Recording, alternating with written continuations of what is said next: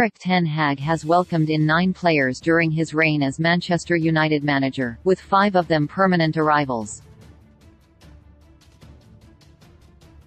The other 4 came in on loan deals, with one already back at his parent club. Martin Dubravka may have been lining up against the Reds at Wembley if not for his appearances for the club in earlier League Cup rounds.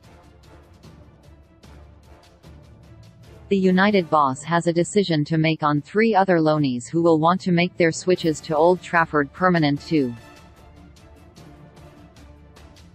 After a spend of £225 million in the summer, the club was forced to lean into the loan market in January.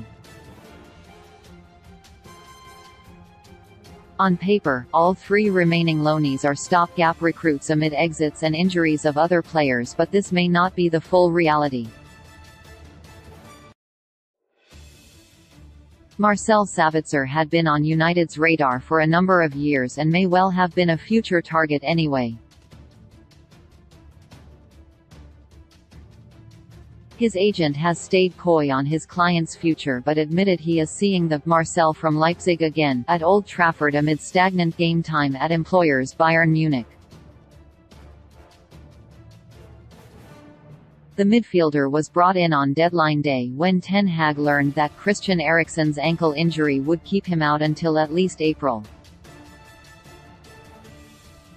He was anything but a panic buy, though, as some pundits had suggested, and has fitted in well quickly with the general feeling from sections of supporters being that they want him to stay long-term.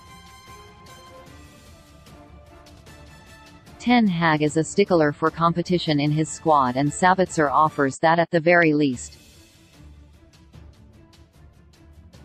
Meanwhile, the jury is still out on Wout Weghorst. Initially a left-field name, the striker has shown why his loan actually makes sense given the club's empty January purse.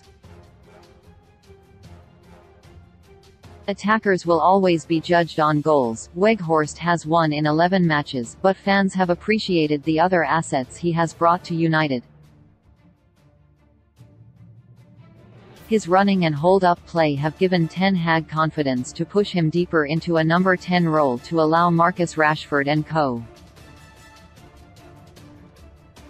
to bomb on and shine. Should United decide to keep him on and buy him out of his Burnley contract, which is a possibility, Weghorst may have to settle with being a bit-part player if a marquee striker comes in and Anthony Martial stays fit for a prolonged spell. Jack Butland would undoubtedly have to agree to be a squad player if Ten Hag decides to keep him at Old Trafford. The England international is yet to make his debut for United and might not before his deal runs out. However, 36-year-old Tom Heaton is out of contract this summer, and so a backup to David De Gea is needed. The Spaniard is expected to sign a renewal, but a long-term successor does need to be found at some stage.